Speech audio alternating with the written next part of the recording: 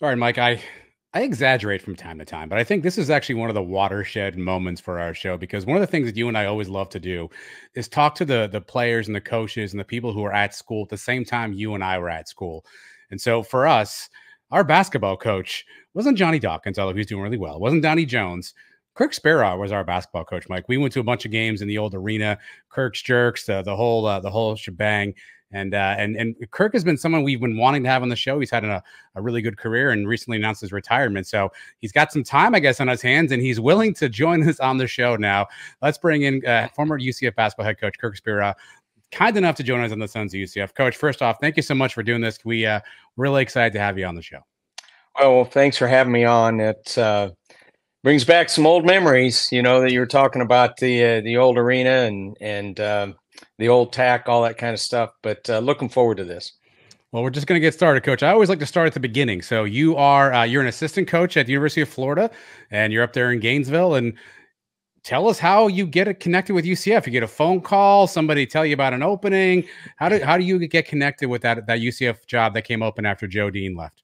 Well, that was kind of interesting. Of course, I knew Joe Dean, and he was a terrific coach, and had a lot of respect for him and his dad. His dad was a legend in the broadcasting and coaching area. But no, I was had been in Florida. I was at Florida Southern for a while. I was at Pensacola Junior College as a head coach there for a while, and then with Lon Kruger at Florida, as you mentioned. And UCF came open, and I had a desire to be a head coach. So, I had applied at UCF. They had been Division I for 9 or 10 years, I think, when they hired me. Had struggled, with being able to win a lot of games, making that transition from Division II to Division I. They were such an outstanding Division II program with Torchy Clark and all that great Division II history. But I thought it was a chance to be a head coach in a program that was young and maturing, and thought it would be good. It's kind of interesting.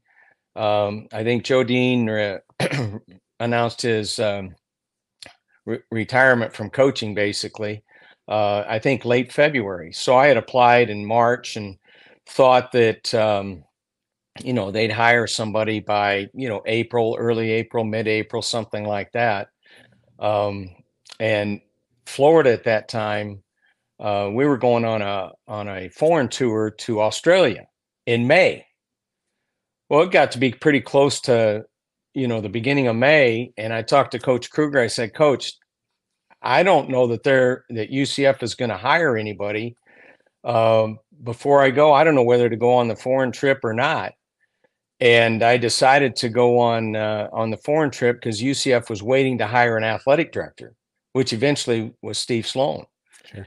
And so they weren't going to hire a basketball coach until, they hired the athletic director. So I just said, hey, I'm going on an Australian trip. And if I am booted out of the running at UCF, that would be my mistake. But they didn't hire Coach Sloan until middle of July, I believe.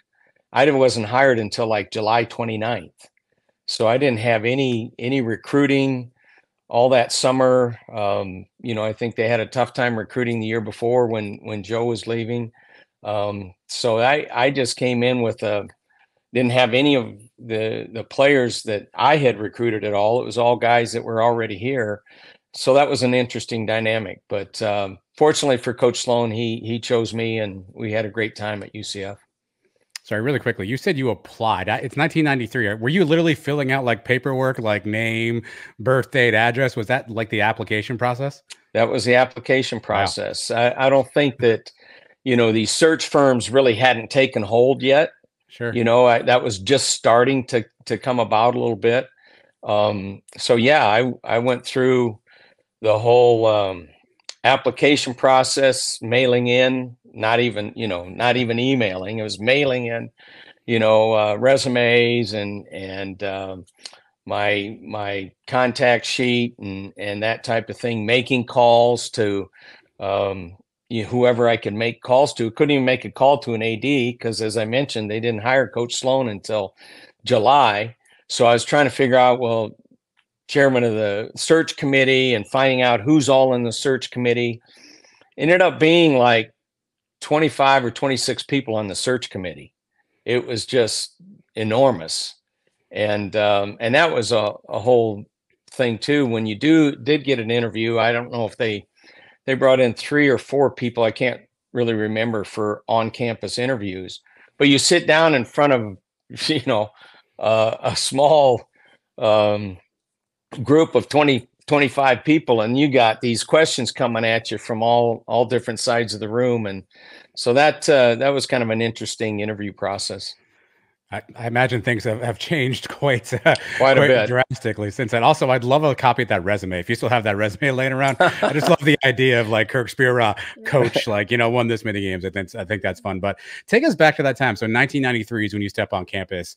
We know what it looks like now. What would it look like then? What were facilities? I know the arena was still there. What was the infrastructure like for UCF basketball in 1993? Well, I'll even go back a little bit farther than that, because I was an assistant at Florida Southern when UCF was Division II. So we had a big rivalry, Florida Southern, UCF, sure. Rollins.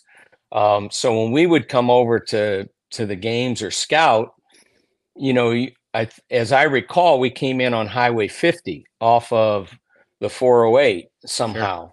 And, you didn't have 417 and all that stuff. So you get Highway 50 and you take a left on Alafaya Trail, and there was a gas station, I think, on that corner. And from Highway 50 on Alafaya Trail until you got to the school entrance, there wasn't anything. It was pitch black when you came at night. And, from that point in time until I came down to interview in 93, 94, obviously they had a lot more retail stuff going up and more highway and that type of thing. So it had changed, from the last time that I had been to UCF. But yeah, there was, you had your big circle around campus as far as a roadway. But the number of buildings was minimal. They had, your big administration building with the pond behind it. And then you had the gym, on campus, which was a part of the physical education department. And they had just built that, the other, which is now the practice facility. That was the gym at that point in time. And they just had stands on 2 sides. And I think when I was hired, I want to say that there was 22,000 students on campus at that time, 23,000, something like that. So certainly a lot of growth that's taken place since then. Did you guys have a weight room? Did you practice at the education gym and then play in the UCF arena? No, we practiced in the arena. There was, the upper stands could roll back, and you have those courts, which are now the practice courts that they're using now. Yeah. So we would practice there in that facility. We didn't really use the education gym after I was hired. So we would split time with the women. We were either on the main court or on one of the upper practice courts. Coach, what was the recruiting like back in those days? Obviously, you didn't have much of a budget. What was a typical recruiting trip for you guys? Well, I recall that my first 3 years as a head coach, our recruiting budget was $10,000. And so we had to save that basically for official visits. I remember I had applied for the Stetson job at that same time that I got the UCF job, and their recruiting budget was over $40,000. So we were 25% of what Stetson had at that point in time. So, we did a lot of obviously in-state recruiting and a lot of driving on our own and paying for things on our own and trying to save that budget for a lot of official visits.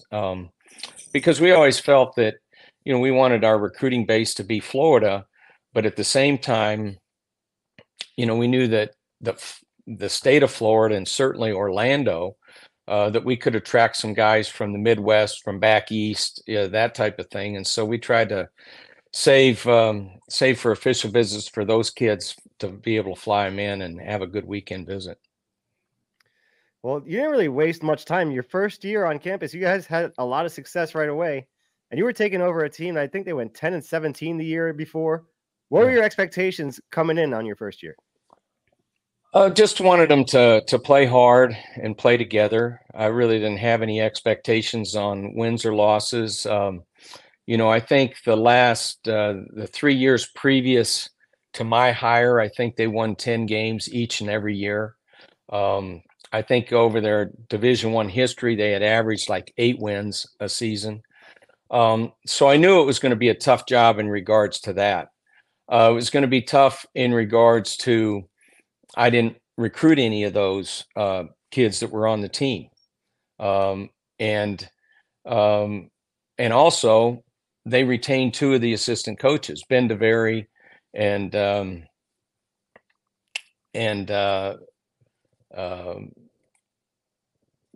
boy, I've drawn a blank. Coach Evans and Dwight they were tremendous guys, and so thankful to those guys that they kind of accepted me and really worked with me coming in.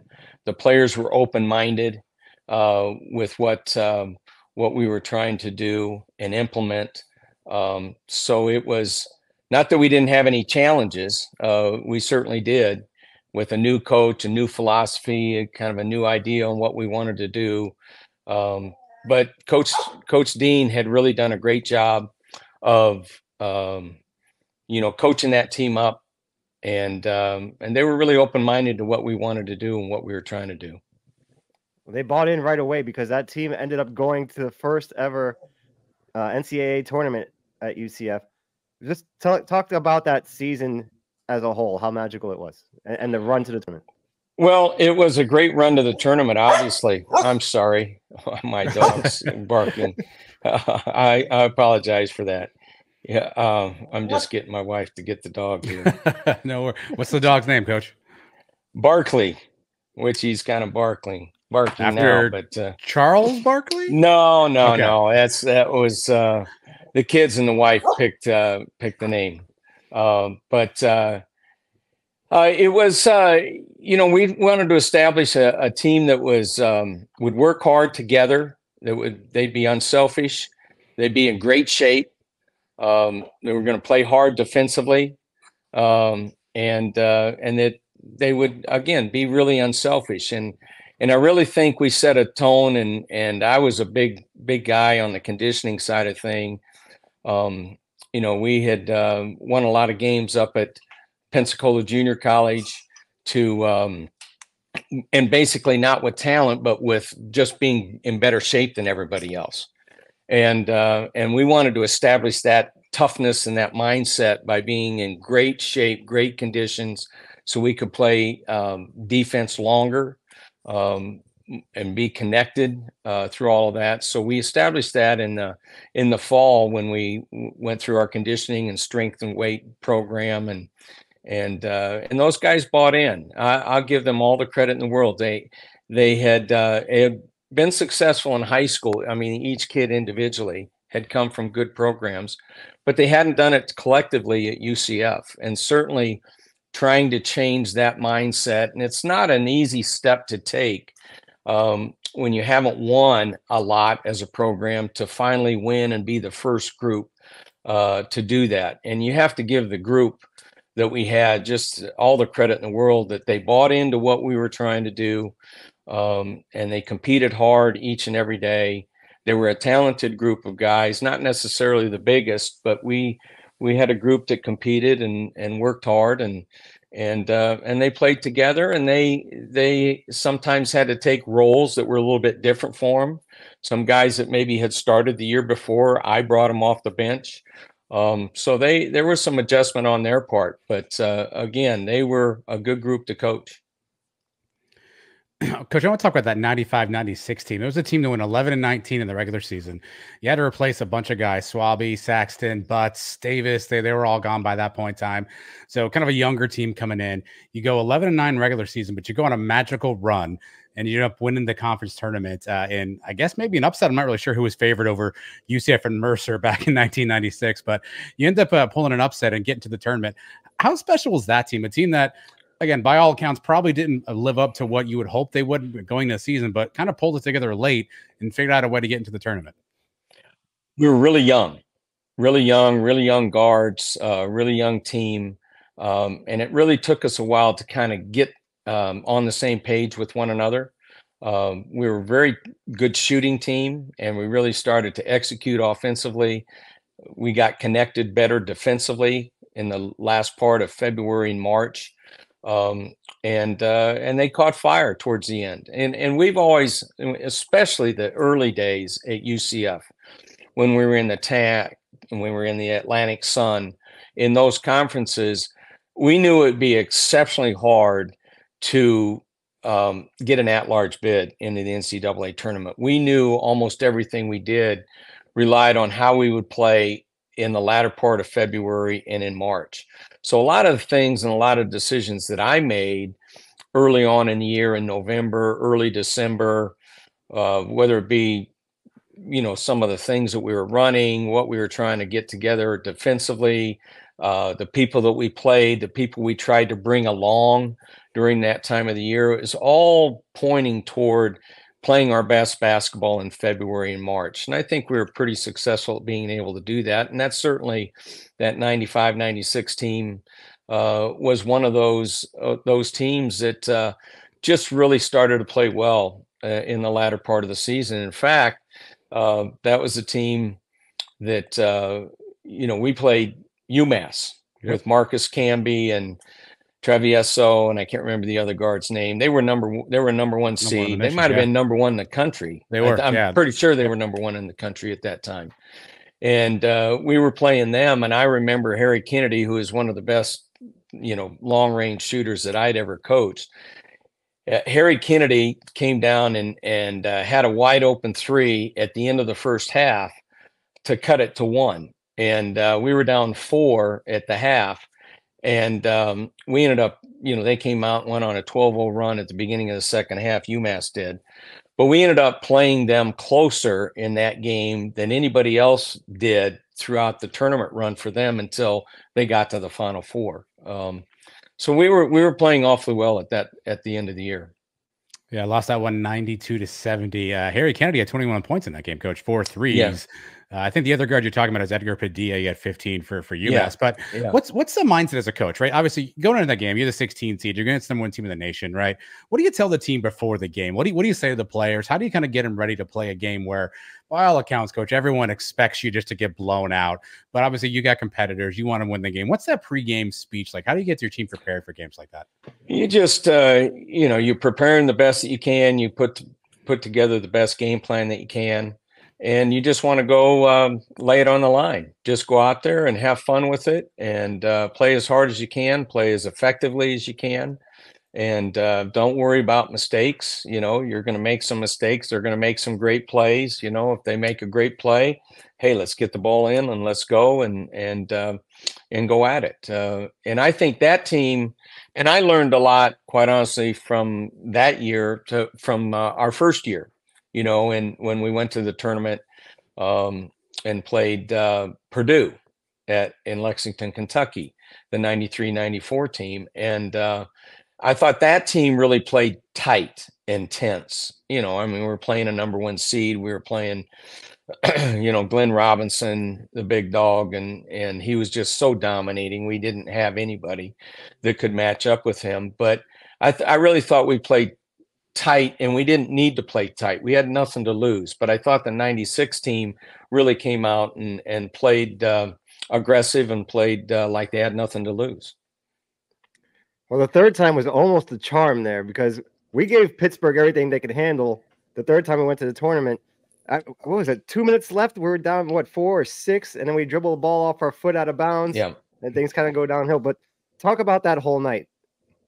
I thought that was maybe as you mentioned, our best chance to maybe win a first round game. It was, and we were right. I think we were down 3 or 4 when we had that turnover. And I thought we were just getting to the point in the game, the last couple minutes where Pittsburgh would maybe start to tighten up.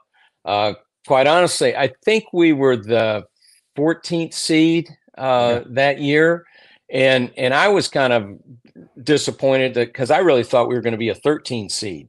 And I thought if we could play a 4 rather than a 3, I thought that would be a better opportunity for us. But our Pittsburgh was really tough defensively. Jamie Dixon was a great coach, and always played great defense and made it tough on you to score.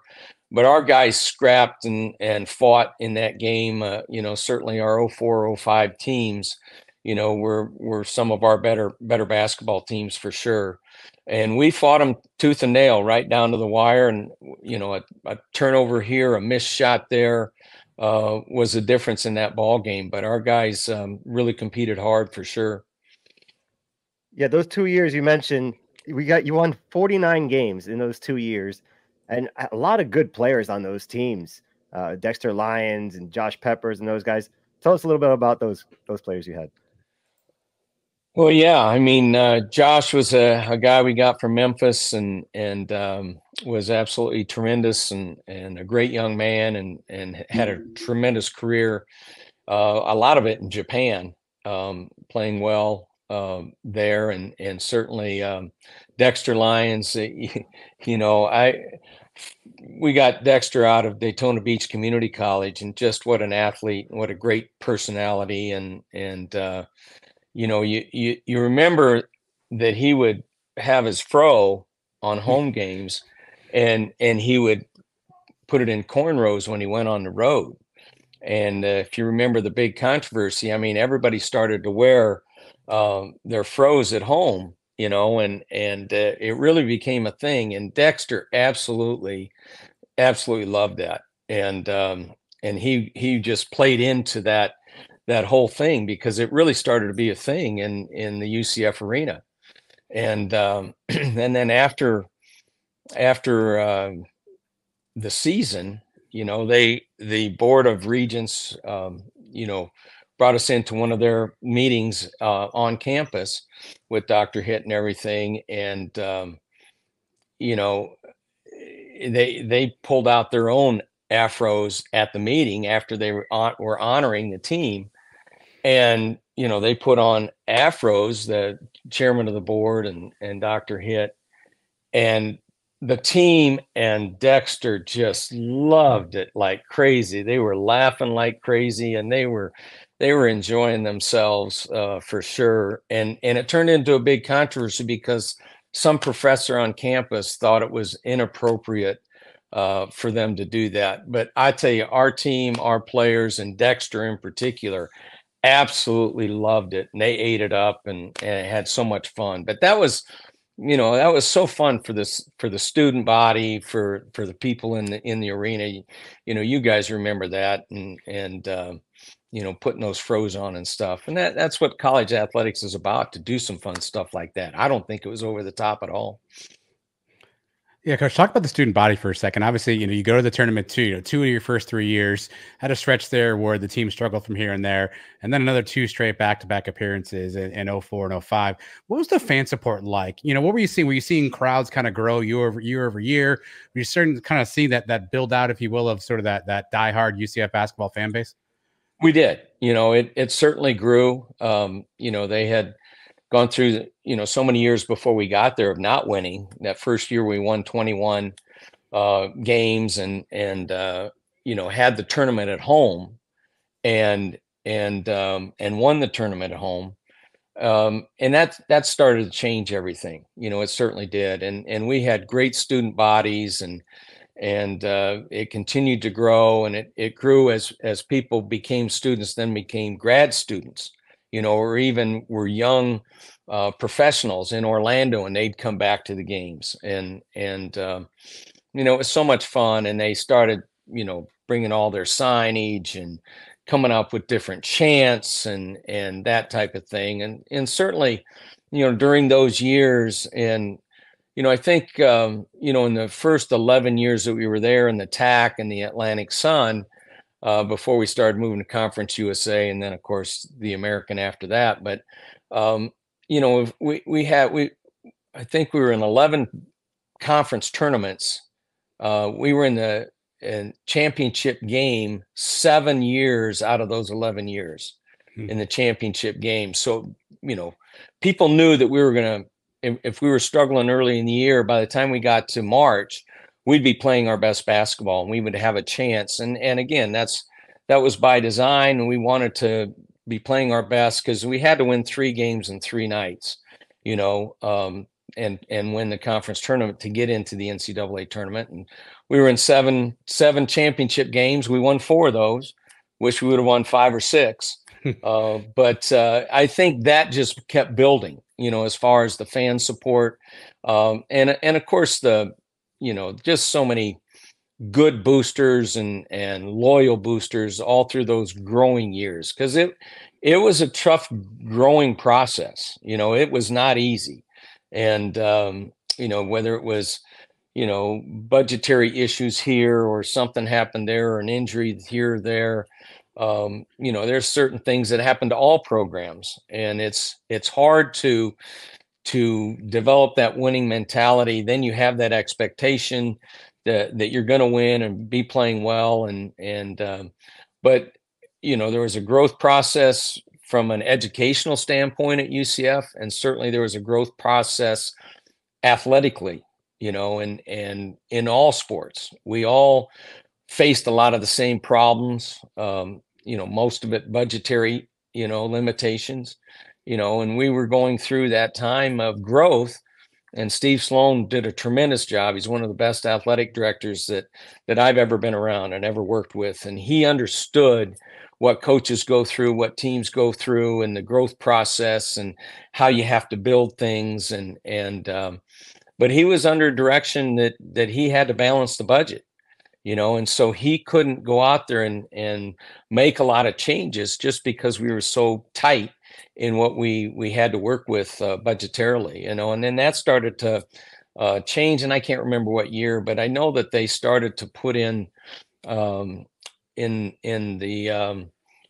tuition a little athletic benefit. And as the student body grew, then that pool of money based on your hours that you were taking started to grow. And certainly that helped all athletic programs. What was your take on Kirk's jerks? Obviously, there was a legendary section, a lot of chants. I remember when Mike and I were there, and someone got ejected. Left, right, as they walked off the court. There was the free throw chant, right, where now I think they call it the stomp, stop, clap, clap, whoosh chant now. But that actually started when you were there. What did you make of sort of the Kirk's jerks phenomenon? They were awesome. They were awesome. They were great. They started, selling their T-shirts, Kirk Jerks T-shirts and stuff, and everybody started wearing those things and yelling "Kirk, Kirk, Kirk" as you come out on the court, and they had all their different chants that they had throughout the game, and that was all in great fun. You love that home court advantage, and they would give other coaches a tough time. I remember when Stetson come over, they loved Stetson at our place and getting after their coach and coaches and stuff like that. But they really started a great tradition. They really did with their Kirk chants and just everything that they did. And the funniest one I think was, and I enjoyed it. I don't know if anybody else did, but if we had the game won, they started going good coach, bad coach, good coach, bad coach, back and forth, and their ingenuity was infectious, and they were outstanding. We loved it. Did you ever manage to score one of those Kirk's Jerks T-shirts? They did send me one. Yep, I still got one. Still got one. Okay. Yeah. You mentioned the first dozen years we played in the TAC and we played in the ASUN, and then we moved to Conference USA. What were the biggest differences once we changed conferences that time? Well, the whole level of competition just elevated tremendously. When we were in the ASUN, I think the ASUN was ranked 22nd best conference in the country, and Conference USA was 9th. So that's not a little jump. That's a huge jump. Huge jump. And, you got Houston, you've got Memphis, right on down the line. At that point in time, Tulsa was really good. And, just UAB, it was a really well-coached conference. And you know, and of course you got John Calipari, who he was coaching UMass when we met them in '96. So John and I go back a little bit. And one of that first summer that we were moving into Conference USA, I was recruiting a kid in a summer workout up in Memphis. So I flew into Memphis and rental car. They gave me a minivan. So I'm driving a minivan, recruiting, going to this high school to see this kid, you know, and he was about a 6'5", 4-man, you know, somebody that we had a chance to maybe get. And as I'm pulling in, who pulls in nose to nose on the other parking spot right in front of me is a Porsche, and John Calipari's climbing out of his Porsche while I'm climbing out of my minivan, you know, and he's going in there to recruit, you know, a top 20 player in the country, and I'm recruiting this 6'5" kid that's, you know, we got a chance to win. So the ability to recruit at that level the first few years there was a huge difference in what those guys were recruiting and what we were able to recruit. But we were successful. I think our first 3 years, our first year in Conference USA, I think we finished 5th.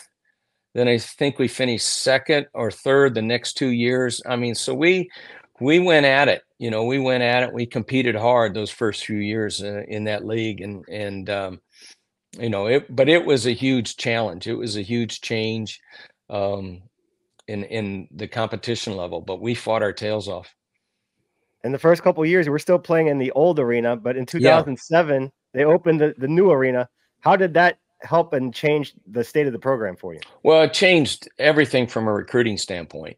You know, it was really hard to recruit kids into, you know, basically a high school gym, you know, with a garage door on one end, you know, and, you know, you got Joey Dorsey from Memphis, you know, dunking the living daylights out of that basket in front of the garage door, you know, and you see on ESPN, you know, that he's doing that, and there's a garage door behind. But so it was really tough to recruit to the UCF arena. But the new arena, you know, that really changed everything, because it was well designed. You know, I thought they did a tremendous job of putting all of that together and creating that environment around the arena, you know, with the retail areas, with the dormitories, you know, and you're having 2,000 students that have to walk out of their room and walk across the street and come to a game.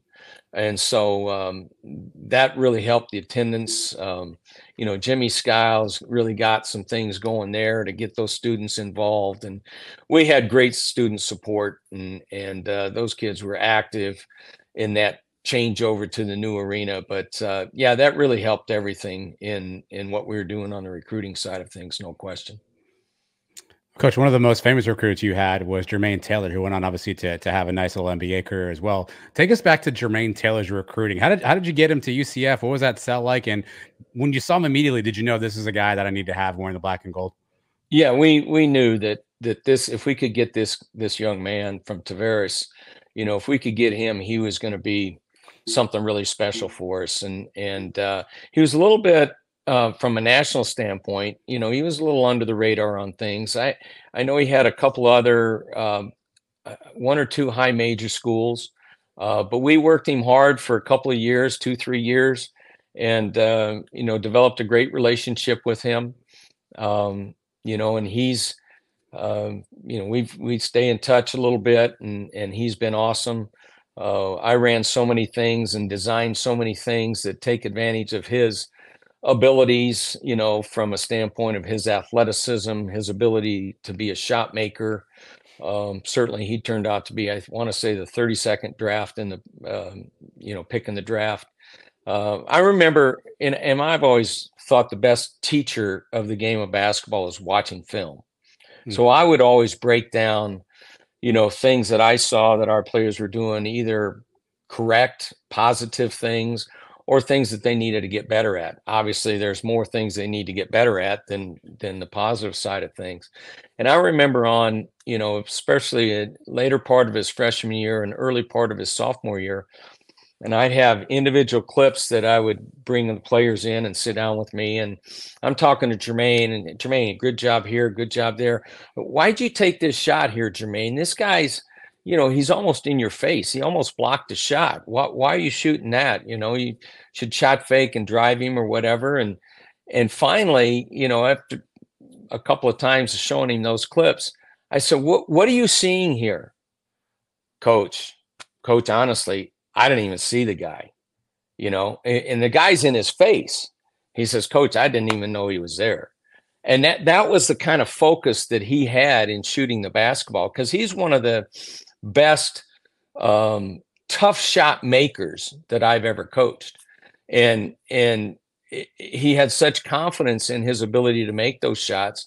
Certainly his athleticism and his high release allowed him to shoot some contested shots that other guys wouldn't be able to get away with. But it really stuck with me. And I've pointed that out to a lot of other shooters that kind of had that same mentality, had such confidence and belief in their ability to make shots.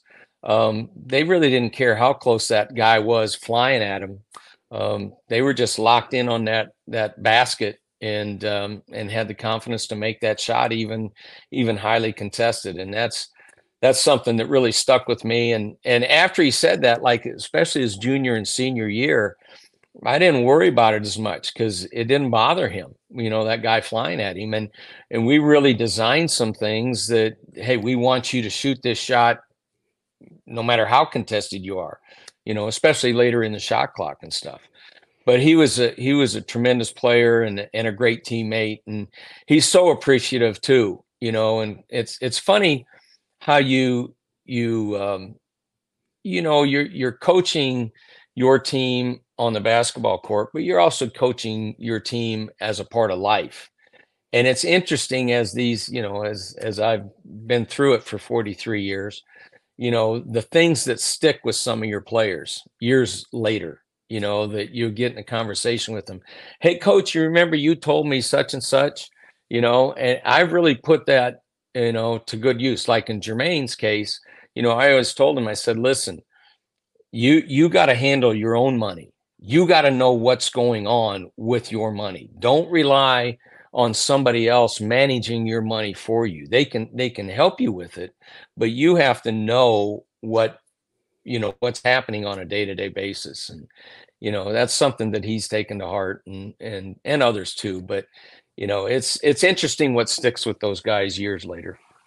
It's also funny, probably a commentary on where basketball is today. I was looking up his stats. His freshman year, he played 11 minutes.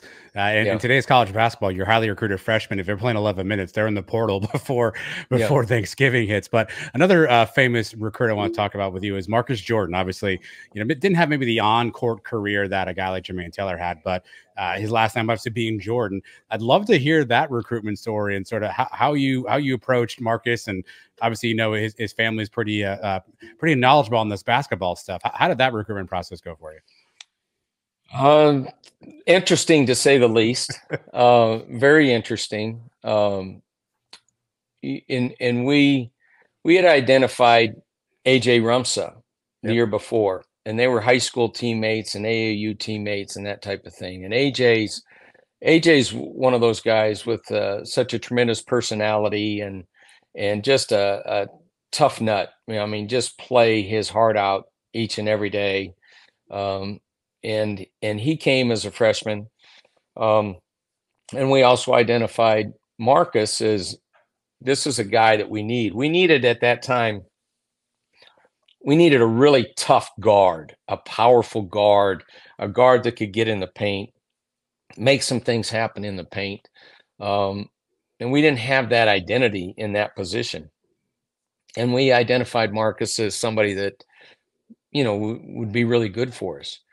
And we worked through AJ, hey, we're interested in recruiting. Yeah, I'm talking to him about UCF, Coach. He's really interested. And our assistant coach, Mike Jaskulski, was the one that did a lot of the work there. And we had some early conversations with Marcus later in his junior year of high school, and had been up to see him a little bit and certainly communicated during the summer.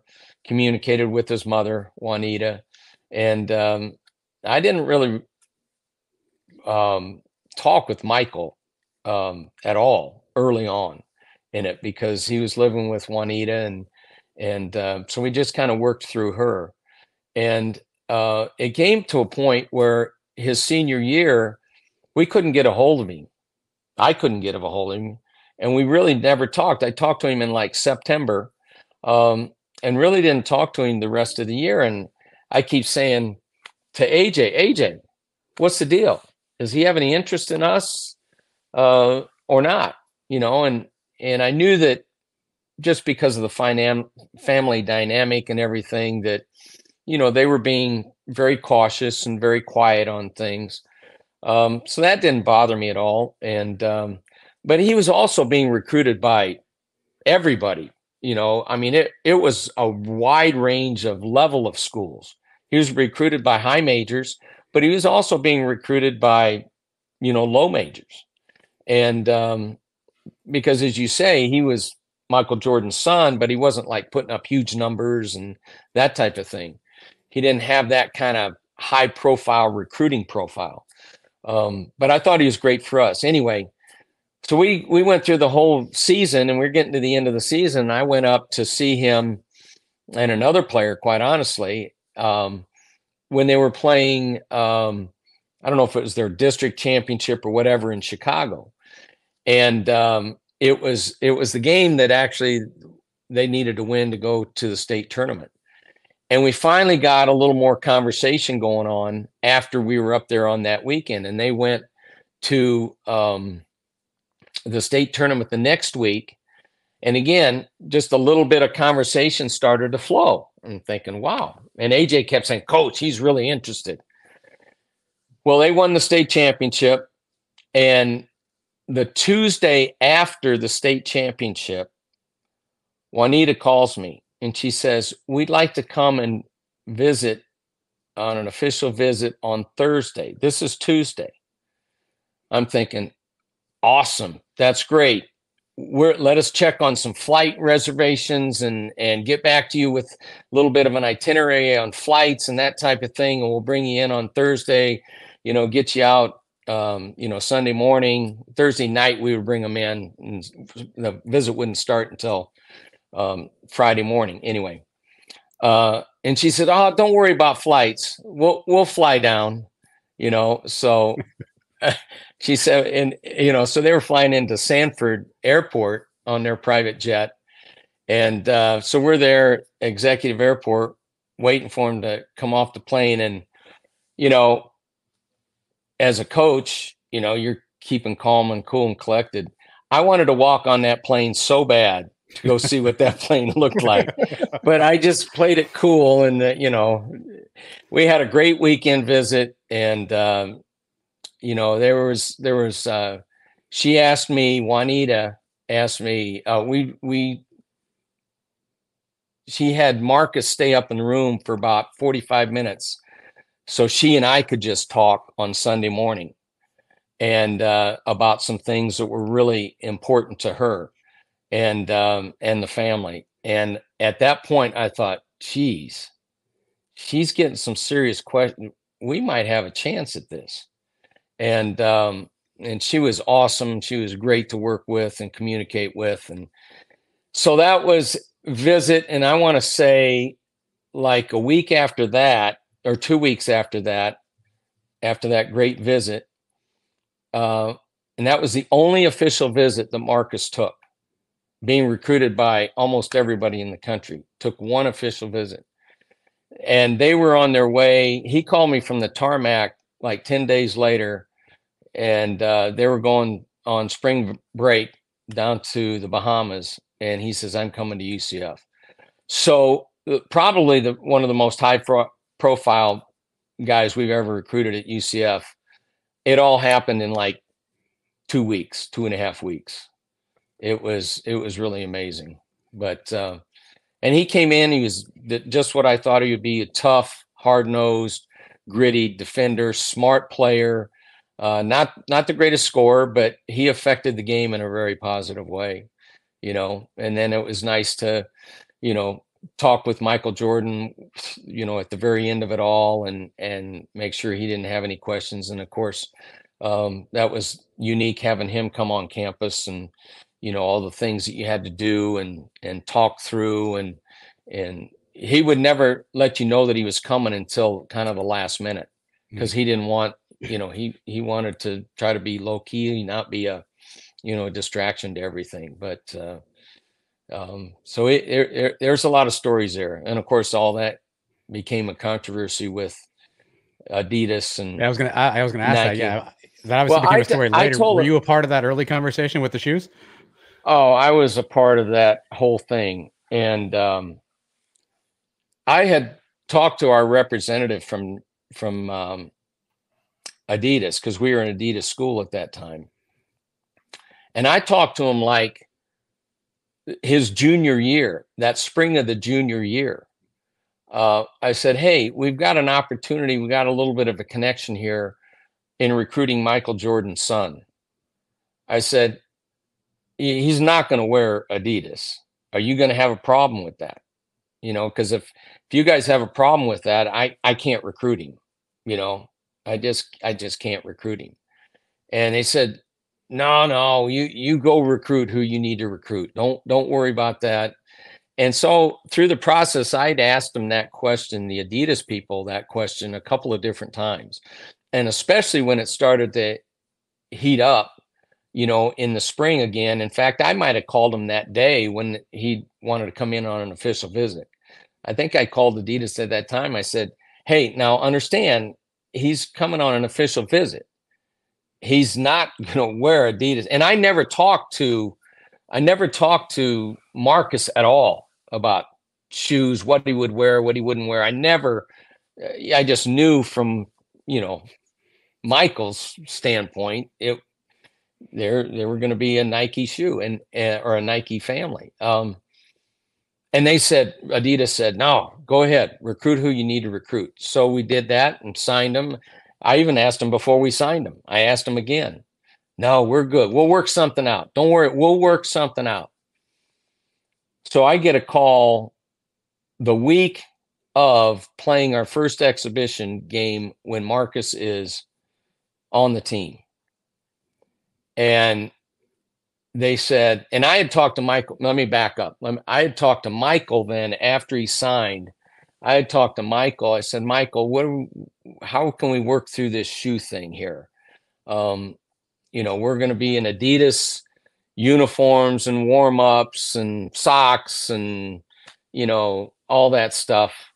What are we going to do with shoes? And he says, this is what we'll do, coach. This is what we'll do.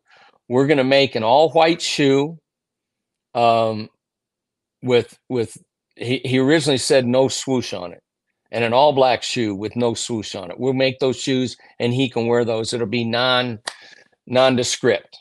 I thought, wow, that'd be great. Well, as it turned out, they couldn't make it without the swoosh, but they would make an all white shoe with a black swoosh, and he'd make an all black shoe with a white swoosh. And Marcus would take marker and he'd mark out the swoosh. So it looked like an all white shoe, or it looked like an all black shoe. And that's what Michael determined that we were going to do. And Marcus did that. He did that. And unless you were really close up on it, you couldn't tell. Now, Marcus he had Adidas socks on, he had Adidas shorts on, he had Adidas uniform on, Adidas warm-up. Everything else that he wore was Adidas, but not the shoes. Well, Adidas calls me the week of and says Marcus has to wear Adidas shoes. I said, I talked to you guys about this ad nauseum. Well, it wasn't our local people. It wasn't Adidas America people. It was the people in Germany that were the stumbling blocks to that. So they canceled the school contract at the end of the year, and so I'm thinking, oh boy, that's, we're not, it's not just basketball, it's all sports, and And I talked to Michael right away. I said, Michael, he says, don't worry about it, coach. Don't worry about it. We'll take care of it. We'll get something done. And nothing happened. You know, and I had talked to other people at Nike too. And they weren't coming through with the school contract. And I said, Michael, I said, what's going on here? You know, we gotta get something done. Don't worry about it, coach. We'll take care of it. Well, what ended up happening were the Jordan brand, you know, so that ended up pretty good for UCF. I'd say so. So did he get off that private jet and go on into your minivan that day when you recruited? I didn't have a minivan then. That's a good one. I did not have a minivan at that point. All right, so I'm going to put you on the spot here, Coach. I'm going to ask you to give me, using all the players you had from 93 to 210, give me a starting five of who. Can't do that. No, I can't do that. There were a lot of great ones. There were a lot of great players. You know, and each league that we kept going to, you were able to recruit better players. It just took you a time, you know, to get to the level of the top teams in the league. But there were so many great ones. You know, our first year with Victor Saxton and O'Keel Swaby and you know, Patrick Butts and Daryl Davis. Daryl Davis, what a good teammate and a good player. I mean, that whole first year that we were there, and the people that sacrificed with things to make that happen. You had mentioned Jermaine Taylor, and there's so many. Peppers, you know, Mike O'Donnell. You know, there's so many people. I'd just be leaving them out if I, you know, I'd forget too many of them. All right, let me ask you this then. Which of your players made your job easier for you? Who were the guys that were there? That were the real leaders on the team in the locker room and kind of helped you deal with the other players?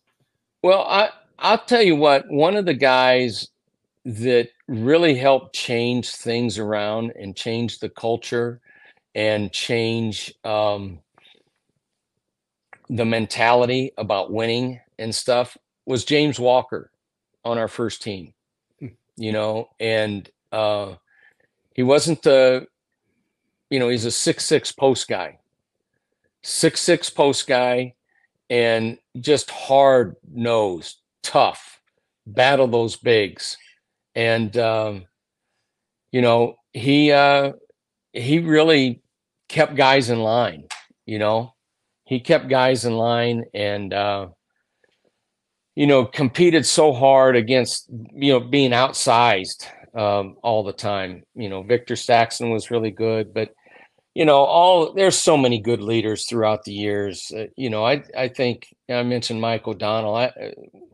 One thing about Mike O'Donnell, he was a tough dude, you know, tough dude. And we got him from NC State and I loved him before he ever went to NC State and tried to get him. But when he came back and what people don't realize that man, he was hurting as a player. I mean, physically, and he would battle through things like you wouldn't believe, you know, with his knees and stuff. He had sore knees and he wouldn't miss a practice. He wouldn't miss a game and he was hurting. But he was such a tough nut and such a good leader. And, but there are so many good leaders throughout the time period that we were here.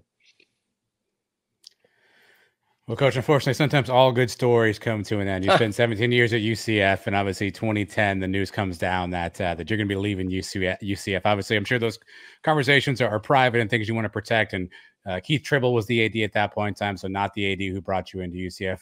What was it like the day you found out you'd be leaving UCF? Not fun, not good. But we were able to raise our family for 17 years there in Orlando in a great community and made so many great friends and relationships with the boosters, with the academic side of campus, and you know, people that we worked with on a daily basis, and just appreciative of all those years, and you know, we worked our tails off, you know, and I appreciate all my coaches and assistant coaches, and all the players and managers and trainers, and you know, all those people that worked as hard as anyone, to make a program, you know, establish a program that wasn't having much going for it before we came. And it was a tough growth process, and you'll get that answer from anybody that was coaching, you know, at UCF through that period of time. And you know, it was fun, it was awesome. It was working with great people day in and day out, and you know, we just look at the positives on all of that, and we certainly enjoyed our time. Then you went on to spend some the rest of your career at Iowa, but were you able to keep an eye on UCF? Obviously, they went through a couple of coaches after you. Johnny Dawkins now there, moving to the Big 12. Have you been able to keep an eye on UCF basketball, even though I know you've been probably pretty busy with your full-time job at Iowa? Well, we do, and you know, I had two sons on the team, you know, in 2010, and certainly those guys developed great friendships with the other team members, and Drew and Dustin, they both stay in touch with a lot of those guys, and you know, I hear a lot from those guys that I coached at different points in times, and you know, you think of guys like Tony Marlowe always stays in touch, and Taylor Young, and you know, Mike O'Donnell, and all those guys. But there were so many great players, and great fans, and great friendships, and longtime boosters, you know, that have seen it all, you know, from Division II, you know, through the tough young years, through the transition years, to being able to be in the Big 12 now. I mean, that was the vision all along, you know, to get to that point in time, and there's a lot of steps you have to go through, and we all wanted it to happen faster than maybe it did, but you can't rush quality all the time. It takes time to grow. So, but it's been great to have those relationships and stay in touch with a lot of those people. Coach, today college basketball and college sports altogether is a lot different now with the transfer portal and NIL and all that stuff. But there were still transfers back then too. The one that I always think about, obviously, the Graham brothers who we had here, and then they end up going to Oklahoma State. What was the whole process? What did they say to you when they told you they were leaving, and what did you try to do to get them to stay? Well, to talk them out of it, we recruited them really hard for 2 years prior to them coming. We were the only university in the country to offer both of them. A lot of people offered Joey, but they didn't offer Stevie. And we had a lot of conversations, and I thought they had tremendous talent and ability, and they worked so hard. They really worked hard. And their dad was, you know, coaching them up, but we got them to commit, got them to come, and we invested 2 really long years with them. And we started them right from the beginning. You know, we played them right away, and we played them through their mistakes, and a lot of mistakes defensively, and some on the offensive end, but they were tremendous kids and tremendous teammates. They just wanted to win. They were so talented, and they were just coming into their own. And I was opening the door to walk up to work them out before the last workout, before the Final Four.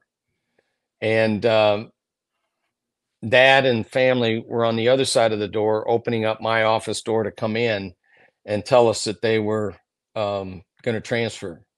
And that was a hard conversation, disappointing conversation. The boys loved it at UCF. They really liked it at UCF. But they wanted something else. one of the interesting reasons, see, I started Stevie at the 3 spot, and I started Joey at the 4, but he played a lot of 3. And one of their complaints, one of Dad's complaints, was that Joey was playing at the 4. I said, yeah, he's probably playing 20 minutes at the 4, but he's playing 10, 12 minutes at the 3, you know, and as we move forward and we get some other people with size, you know, that we'll play him more on the wing, because he's where he needed to be for an NBA career. So they go to Oklahoma State and played 2 years and were very good, very successful, and had a great career at Oklahoma State. Where did Joey play? Joey played at the 4, you know, for 2 years there. So, but they were great kids. They really liked it at UCF. But that, quite honestly, that really put us, you lose 2 players like that together, you know, that's a hard void to fill. And we had to fill it with some junior college kids, and that really made it tough on us for a few years there. If I had told you in 1993 that UCF one day was going to be in the Big 12, we were going to be hosting Kansas, beating them at home, what would you have said to me back then?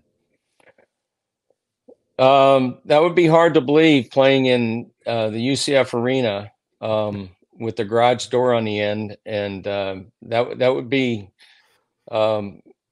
pretty insightful looking into the future that far ahead.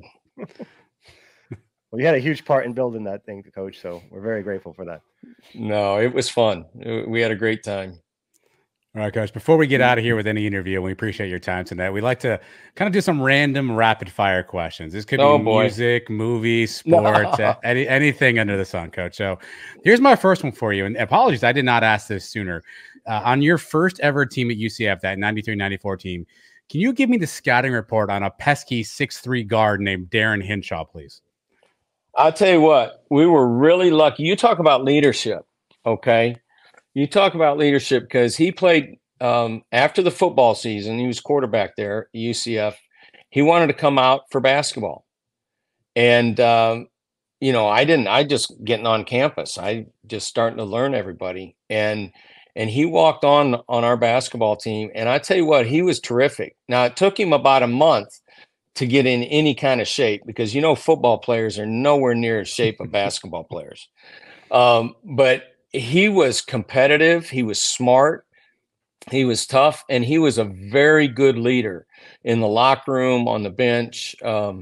He was a part of having that success, you know, and he was terrific. The other thing about that, and we didn't really talk that much about that team, but one of my funny stories, you'll love this. Dan Hipsher was the coach at Stetson. That Stetson's who we played in the championship game at the UCF arena to go to the NCAA tournament.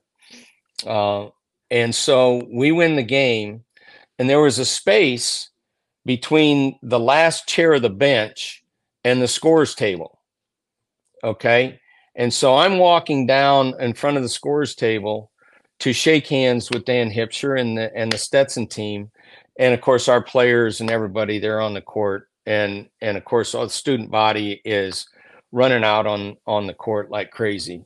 Well, Dan, sometime during the game, he had taken his coat off, which he normally does.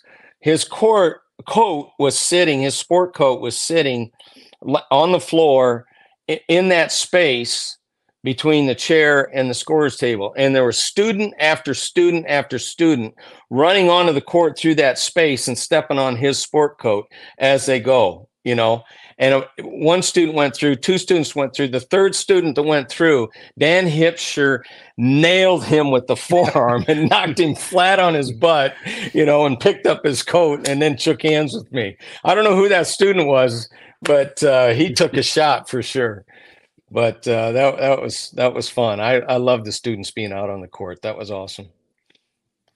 What's the best basketball movie of all time? Hoosiers. I knew you were going to say Hoosiers. The correct answer is White Men Can't Jump. I'm sorry. Okay. I Can't argue with that. That's a good one. Coach, when you were at the basketball program there, you overlapped with a few different football coaches, namely Mike Kruzek and George O'Leary.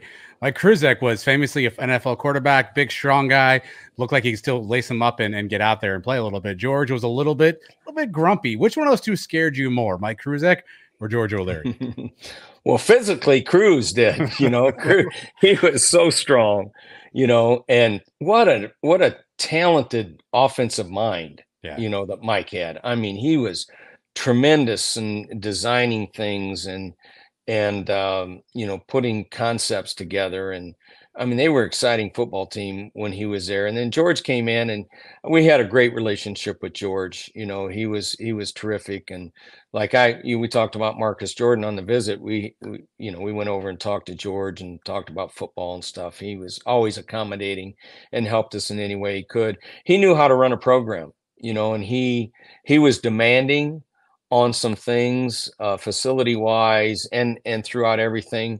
But UCF needed that mentality for football at that point in time, to get those things done. And, you got to give him a lot of credit for what he established.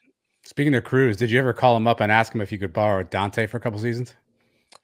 Well, I was a part of the recruiting for Dante. Dante was supposed to come out for basketball in the recruiting process. He wanted to play both. And he was a terrific basketball player, very smart, obviously physical, that type of thing. But he wanted to play both. Well, if you recall his freshman year, I think very first game, he either completed his first 12 or 13 passes in a row, something like that. And it was not just the passes he completed, there were every type of pass, hook patterns over the middle, crossing patterns, deep fly patterns. I mean, it was every kind of ball that you could throw. He threw in the first 12 passes of his collegiate career and completed all of them. And, I knew at that point in time, I said, well, he ain't coming out for basketball. That's over with. But we talked to Dante quite a bit. And on his visit, we were talking basketball with him. He was supposed to come out, but we knew he wouldn't. Shooting guard, small forward, where'd you have seen Dante? He'd be like a small forward. He'd be a small forward, undersized power forward, because he was 6'4", 6'5". Yeah. But he was skilled. He was a really good passer, really good touch, great hands. He had a great feel for the game. Besides basketball, what's your next favorite sport? Well, I was a baseball player as well. In fact, I played basketball, and I played 1 year of baseball at Iowa when I went to Iowa. So my dad was a baseball coach. My grandfather was a minor league baseball player and manager. In fact, he managed the Cedar Rapids Bunnies for a little bit. Baseball was always that, but I'm a golf fanatic now. So play a little golf, not very well, but. Well, what's your baseball team growing up? What was your team? I liked a lot of them, I mean, we were close when I growing up in Sioux City, Iowa, Kansas City was always close, the Cubbies. Iowa people love the Cubbies. So, but I didn't lock into like one team. I just appreciated the skill level, a lot of different people. Coach, I found a YouTube video from way back in the day when you're UCF and you're fired up after a win, and you invite all of your players to come up to the front of the room, and they all sort of jump and chest bump you. A, was that something you did often? And B, did you ever regret inviting some of those guys to come up and jump and give you a chest bump? Well, I disagree with you that I invited them to do that. Okay. It was their idea. They forced it on me, and I just accommodated them. That all started, quite honestly, when we had a huge win at UTEP early on. I think it was the first year we were in that league and playing UTEP, or maybe it was a non-conference game. I can't remember. Anyway, we had gone through a couple of tough weeks, and UTEP had a really good team, and we upset them at UTEP, and we came in the locker room, and it was one chest bump after the other, and that's where it all started. But yeah, any big victory, that they would just start start it. And so then I came up, I said, okay, I know the games that they would want to chest bump me. So I would come in the locker room and say, okay, who wants some, and we start chest bumping and stuff. Probably the one time I didn't really regret it, but it was a little bit funny. We had a player, 7'3" kid, Jakub Kuzmarek, who is about 300 pounds with being 7'3" or 4, whatever he was. He got me pretty good, and it fell back against the wall and the chalkboard and everything else, banged my head. He nailed me pretty good. I wasn't quite ready for the extra 60 pounds that he had on everybody else. I think that may have been 2007, Coach. You guys won at UTEP 67-64. Yeah. Yeah, it sounds right. Yep. All right. You got a little more time on your hands now. What's a vacation destination you've always wanted to do, or you got something planned? Well, we're going to Hawaii.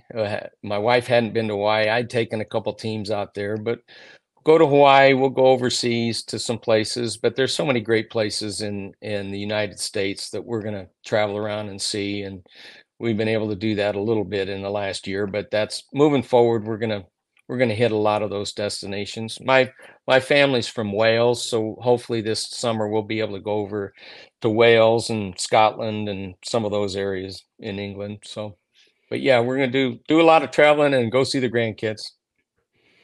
Coach, I don't want to date myself, but I grew up watching NBA basketball. It was Pistons Bulls. It was the Jordan rules. It was, Bird and Magic fighting each other. Then it was the Heat Knicks and Alonzo Mourning. It was tough physical basketball. When you watch basketball today, what do you think of the product you see in the NBA? Oh, you just have to admire the skill level and the ability and agility that these guys have, and the way that they can handle the ball, the way they can shoot the ball. Everybody wants to compare, this player versus that player, and I think you have to look at eras, because the game has changed over the years, and the dominant players, whether it be a Bill Russell, a Wilt Chamberlain, are different than the big players of today and the skill level of today. You just have to admire it. Now, I don't like the fact that it turns into such a one-on-one individual game in the NBA, and it's always been that way. Sure. But if I was a coach in the NBA, I'd probably be doing the same thing. I'd put the ball in the hands of the best ball handler or best shooter that I had and let them go to work, because they're so talented, so skilled. Why complicate it with a bunch of movement and stuff like that? But basketball in general, and it's come into college too, it's so ball screen dominated now. I get it. I understand it. That's not necessarily the style of play that I grew up with or coached. But you just have to admire their ability and their agility and their strength and length. People don't understand how long those guys are. Each level that you go up, whether it's Division II, Division III, Division I, low Division I to mid Division I to high major Division I to the NBA, each step, guys are so much bigger, so much stronger, more athletic, longer. It's just amazing what those guys can do nowadays. Who's your favorite musical artist? So when you're cruising around in that minivan, what are you blaring up? I've told my players for years that if they're not listening to Earth, Wind, and Fire, then they don't have any musical taste. Earth, Wind, and Fire is my jam. What's the go-to song? That's too old school. That's too old school for you guys. That doesn't matter. Anything they play in, anything that they play. September, that's the way of the world. Anything. September is a classic one, Coach. Yeah. What was your go-to spot around UCF campus if you wanted a good meal? You're hungry, you want a good lunch or dinner. Where were you going around campus to get a good meal? Boy, has that changed over the years. Yes. There wasn't that many options, early on. There were so many great restaurants and great places, but maybe one just on campus, people that know the campus would know of Huey Magoo's. Sure. You know, Oh, I'd yeah. go to Big Huey Huey fan. Magoo's. Yeah. When they started out, you know, I kind of got into Huey's. So that's something local right there on campus that is pretty good. Did you ever hit wackadoos or locos, whatever it's called there in the student union? You know, I don't know that I hit that very often when I was You there. didn't I mix didn't much, go to Coach. Yeah. I didn't go to the student union all that much. I was in the office on the court. You've gotten to see a lot of the country traveling for basketball. What's a city that you're glad you never have to go back to? Oh my. I don't know that there's, you know, when I'm traveling as with a team with basketball, I don't get to see the cities. You know, you fly in, you bus to your hotel, you go to your room, you go to the team room, you know, you get back on the bus, you go to the arena, you come back to the hotel, and you get back on the plane. I don't even get to see the cities. So I've been to a lot of them, but I don't know that there's any of them that I wouldn't go back to. You haven't been? Coach, Did you go to Lubbock? Did you ever have to go play in Lubbock, I Texas? have never been to Lubbock. Nope, haven't That been would have been there. your answer. that would have been a good one, Coach. I'm not sure if my math is right. If this overlaps. Hey, I've been to like Bowie's Creek now. You know, it's not like I haven't been to some places. we go bussing in from the hotel because it had no hotels in Bowie's Creek. You had to stay, you know, 30, 45 minutes away. So we're bussing in. It's a rainstorm. It's raining hard, and Bowie's Creek had the smallest gym in Division I basketball, you know, at the time. And it was an old building that sat like 500, 600, I don't know, something like that. So we're pulling into the parking lot right when a lightning strike hits the back transformer on the building, and fire starts running up the wires toward the building, you know, and I'm thinking, okay, there's no way we're playing this game, you know, and they put us in the student union, and by gosh, we started calling around high schools. Where can we play this game? We play it tonight, play it tomorrow. By 10 o'clock that night, the electrical company had come out and they had fixed everything, and we started a game at like 10 o'clock at night. But Bowie's Creek, there's not much going on in Bowie's Creek, North Carolina, I guarantee you. Coach, I'm not sure if my math is right, if this overlapped or not, but a weird UCF Iowa connection I found. Were you also there when Tristan Spurlock was there? No, Tristan came, but I've talked to Tristan a lot, you know, and he's helping him out now. And I go over to practice occasionally. So, you know, I see Tristan and stuff. And I think he was in town and knew some of our players and had done some workouts with them and stuff like that. But I retired before he joined the staff. Coach, March 2nd, they're hiring the 93-94 basketball team, the first ever, your team, the first team that made the tournament. Will you be in Orlando that day? We will. Yep. We're gonna fly in there. We changed some of our travel plans. They let me know 3-4 weeks ago, and so we changed our travel plans, and yeah, we're planning on being there. So I'm looking forward to seeing those guys again. You know, hope to see a lot of our former players. Hopefully they'll all come to the game, and we'll be able to see a lot of those guys. What's a day like that going to mean to you, Coach? Well, it's just reconnecting. You spend so much time with those guys, and then, you know, they get on with their lives, and we're moving on with a new team, a new group, and that type of thing. And sometimes you stay connected. Sometimes you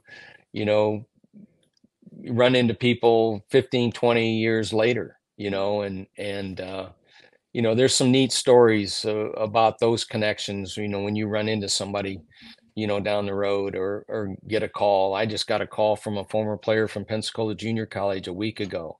And I hadn't talked to him in 30 some years. Coach, I just heard you retired. I want to, and he started listing off all these things that I had told them, you know, years ago. And he says, hey, there were a lot of days, Coach, that I didn't really like you. Those were the conditioning days that he's talking about.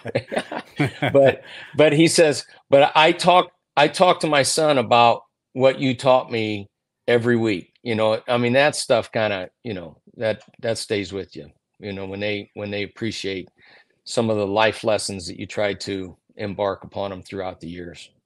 When's the last time you've been on campus? Oh, I've driven through campus, you know, I don't know, a few years ago or something, that when we were down in Orlando, but I haven't really been on campus maybe since 2010. Wow. Okay.